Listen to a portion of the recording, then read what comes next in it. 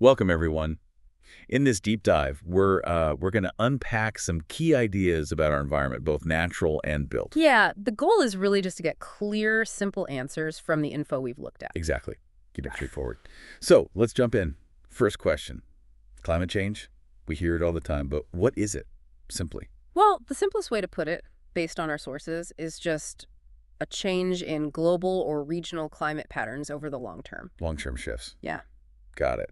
And looking specifically at the Caribbean, what are, say, two negative effects we're already seeing? The sources mention stronger hurricanes, definitely, and rising ocean levels impacting the coasts. Right, those are pretty direct impacts. Okay, shifting gears a bit. Yeah. Thinking about how culture shapes things, which are three cultures really influence building styles in the Caribbean? Yeah, that's interesting. The material points clearly to African, European, and Indian cultures. You can often see that blend, can't you? Absolutely. And the designs, the materials, Yeah. it's all there. Okay, let's think practically for a moment.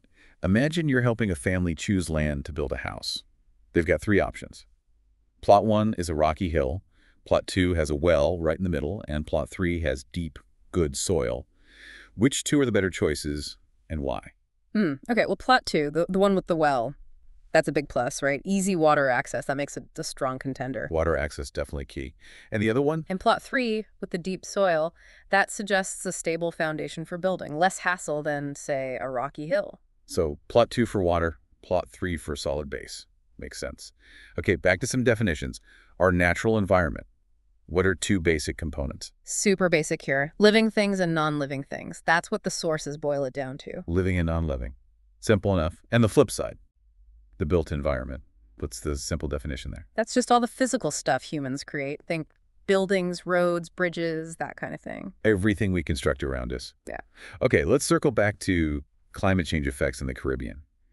Can we list two more negative impacts, just to broaden the picture? Sure. Besides the ones we mentioned, there's increased coastal erosion, the sea literally eating away at the land, Man, and damage to coral reefs. That's a huge one for marine life and coastal protection. yeah, really significant. Okay, international agreements.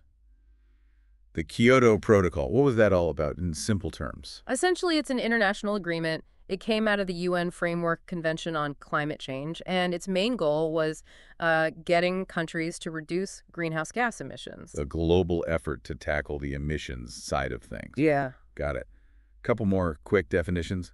The atmosphere. Just the layer of gases surrounding the Earth, our air, basically. The air we breathe, the planet's blanket, Yeah. and an ecosystem. That's a community of living organisms interacting with their physical environment. You know, how plants, animals, weather, soil all work together in an area. The whole interacting system. Okay, last question from the sources.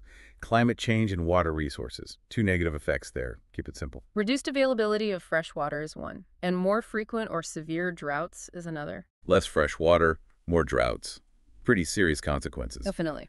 So just to recap this quick dive, Yeah. we've touched on the basic meaning of climate change, some specific impacts, especially in the Caribbean, Cultural influences on buildings, practical things like choosing land, key definitions like environment, atmosphere, ecosystem. and even a major international agreement like Kyoto. We've really focused on just the core ideas. Keeping it to the essentials, yeah. So thinking about all this, how climate change hits both the natural world and the things we build, here's a thought for you, the listener. What single, simple change in how we do things do you think could set off the most positive ripple effect? It's a good question to ponder. Understanding these basic points we covered today really gives you a foundation to think about those bigger connections and potential solutions.